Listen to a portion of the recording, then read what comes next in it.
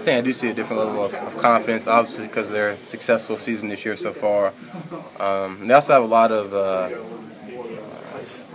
guys who have been in the TCU system for a couple of years, and they have Boykins, and they have a couple good running backs and some really good receivers. And so I think the fact that they have a lot of talent, they have a lot of explosiveness, and a lot of guys who can make electric plays happen on their offense. I think knowing that can bring a lot of confidence, and so I think it's been one of the first teams that we see that for every aspect of the game, they can just make plays from the quarterback to the running back to the receivers, and it's just a dangerous team.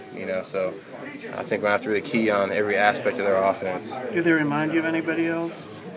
If I had to think of a team that they remind me of, probably Oklahoma and Auburn. Having the dual threat quarterback and then explosive receivers and then great running backs. Those are the kind of teams that remind me of TCU I can think of right off the bat. So.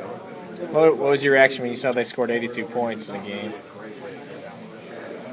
I don't know. That's just crazy. That's more of like a basketball score. And so when I heard that, I was just like, where's the defense at? But yeah, I mean, even Baylor and KU, that was a high-scoring game for Baylor. And when you see scores like that, it usually means that the defense wasn't very disciplined or maybe didn't play as well as they should. And also show that they have really explosive plays. They're all about big plays and throwing the ball down the field, and so that they score pretty quickly as well. So those are some of the thoughts that run through my head.